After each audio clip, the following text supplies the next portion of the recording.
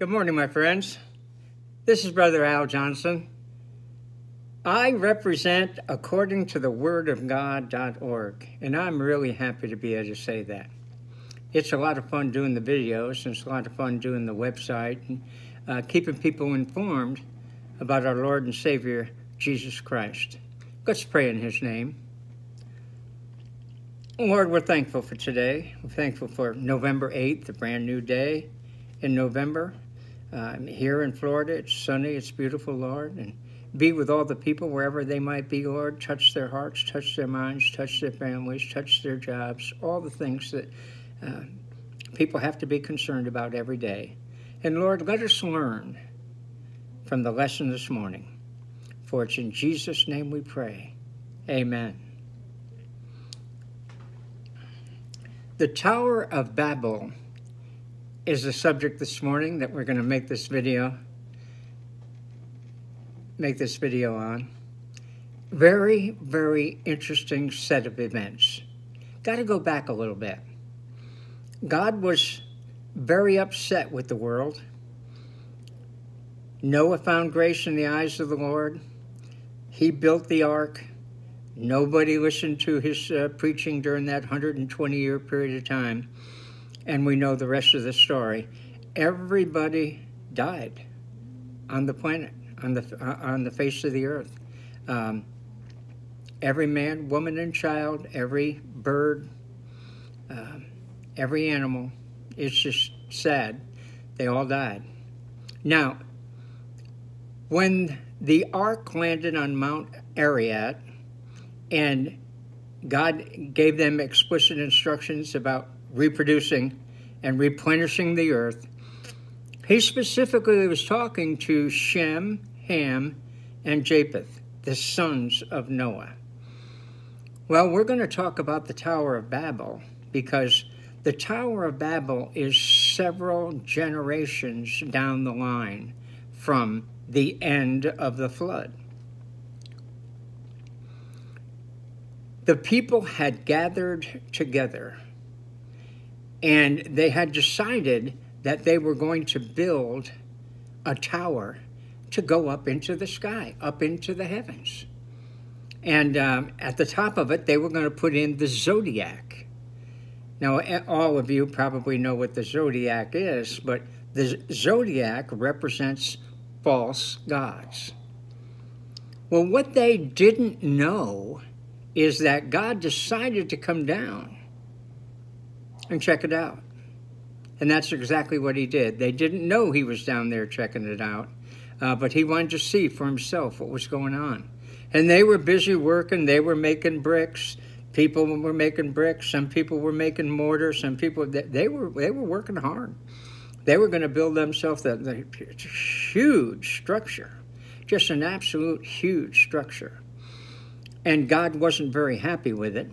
So God's plan to diffuse this evil adventure was rather unique. At that particular time, everybody spoke the same language, so they could all understand each other. So God decided that he was going to institute new languages so that the people couldn't understand, that the bricklayers couldn't understand the people providing the mortar and so on and so forth. So there was new languages instituted. The people were frustrated because they couldn't understand each other, and the project stopped. People were taking their minds off God and onto false gods. That's what was happening, and God wasn't happy about that. And God had made a promise he wasn't going to destroy the earth by water ever again, and the rainbow was a sign of that. So he decided to handle this a little bit differently and instituted new languages. Now, that's kind of a summary thumbnail sketch of what's going on. Well, when you study historically some of the things that happened, there was a man at the time that the Tower of Babel was being built. His name was Nimrod. He was a powerful man. He controlled a great deal of what was going on the planet Earth at the time of the Tower of Babel. He was a builder. And you know who he was? He was the son of Cush, the grandson of Ham, and the great-grandson of Noah. Now, I might have this just maybe one generation removed, but he was in Ham's line. And you can check that out for yourselves if you want to. I know I'll do it after I finish making this video. But he was a builder, and he was a warrior type. He was a take charge kind of guy. He got things done, but he had one lacking thing in his life. He was not honoring God. Not the God that we love. No. I don't know if he honored any gods, but him and his family, they did not honor God the way Shem's descendants honored God, and some of Japheth's. Nimrod was known for being the builder of the Tower of Babel until it was dispersed by new languages. He also built Nineveh, the capital city of Assyria.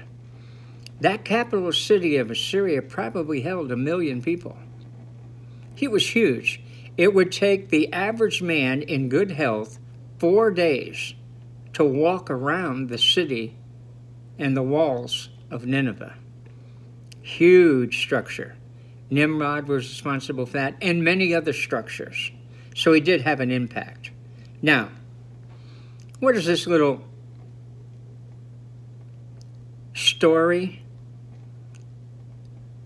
The Tower of Babel, the Word of God, mean to you? Why should it affect your life? Well, if we take our eyes off Jesus, we get in trouble. And today, the newspaper is not as important to everyday people as it used to be because of the handheld devices that we have, the iPhones and the Androids and the smartphones, and so you know what I'm talking about. But in the newspaper, there was something called the horoscopes. The horoscopes would tell you what was going to happen to you that particular day. And it was written by somebody who did it according to the months of the year and according to the days of the month. And you could find out what your horoscope was for that day. That is, my friends, pay attention, satanic. Horoscopes are not a good thing. Ouija boards, that's not a good thing. Fortune telling, that's not a good thing. Sorcery is not a good thing. And all of that takes place in our society today. The gambling establishments of the world, they promote not only gambling, but they promote all the rest of the evil things that Satan puts out in front of people with lights and glitter and, oh, beautiful music, makes it sound really attractive because he knows, Satan knows, that will take you away from God, away from Jesus, and away from the sweet Holy Spirit. And if you're looking at that horoscope, toss that paper in the basket. That's not coming from God. That's coming from Satan. Anytime that you're being taken away from the Word of God, you know the enemy is close. And he never tires of trying to deceive you. He never tires of trying to get you in a compromising position. You see, the wonderful thing about being a born-again Christian is the Holy Spirit lives within us. He knows he can't possess us, but he can trouble us. He can try to plant thoughts in our mind that will take us away from God. Don't fall for his little tricks. With the little things he devises every day, don't fall for that. That's why we have to maintain a steady diet of Almighty God and Jesus Christ and the Holy Spirit. And the only way you can do that is through the Word. Faith cometh by hearing, and hearing by the Word of God. Romans 10:17. We need to know the Word. All Scripture is given by inspiration of God. And it's profitable for doctrine, for reproof, for correction, and instruction in righteousness. All things work together for good to them that love God, to them who are called according to His purpose. Romans 8:28. Very popular scripture, very true scripture. There are many more scriptures that could be used at this time. Matthew 10, verse 32 and 33. Jesus is speaking. Whosoever will confess me before men, him will I confess before my Father in heaven. And whosoever will deny me before men, him will I deny before my Father in heaven. Are you going to want to stand at the great white throne judgment, and God will ask you the question, why should I let you into heaven? Are you going to tell him, well, the horoscope said I was going to go to heaven? You don't want to do that, do you? No. Maybe that's a bad illustration, but it definitely makes the point clear. If you're at the great white throne judgment, you have no chance. You have to make a decision in this life, in this lifetime, for Jesus Christ to be on safe ground. The Tower of Babel, this was a wonderful way that God could get man straightened out by instituting new languages. Have you spoken Japanese lately? Probably not very many of you. How about Russian? No. What kind of languages do the Eskimos have? I don't know. I don't know that. How about the Aborigine in the equator? I don't know. Can't answer that. I mean, I know the basic languages. I mean, English, which my son says I never speak. I speak American and speak that poorly. He's right. No, the languages were a good thing. It instituted nations, laws, rules and regulations. Pay attention particularly to Genesis 9:6.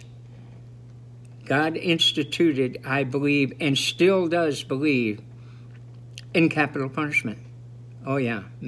If you shed man's blood, by man shall your blood be shed. Read that. Pray about it. Ask yourself that. There's a lot of people that want to do away with things that are in the Bible. That's why we have so many abortions. That's why we have so much homosexuality in our country. Boy, I tell you what, me saying those things just labels me as, wow, some kind of an enemy of the world today. Well, I would be proud to say, yes, I am an enemy of the world today, an enemy of the evil things in the world. I am a promoter of Jesus Christ and Him crucified.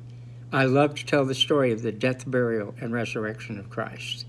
And the Tower of Babel, that was a victory made by God. Learn from it, please. Let us pray. Thank you, Father God, for this time together. Oh, Lord, we thank you for your wisdom. We thank you for your understanding. Teach us the things that we need to know, Lord, and let us make this a great day, the best day of our life, because we don't have yesterday. Tomorrow's not here yet, so we have today, and we thank you for it. In Jesus' name we pray. Amen. Y'all have a wonderful day. God bless you.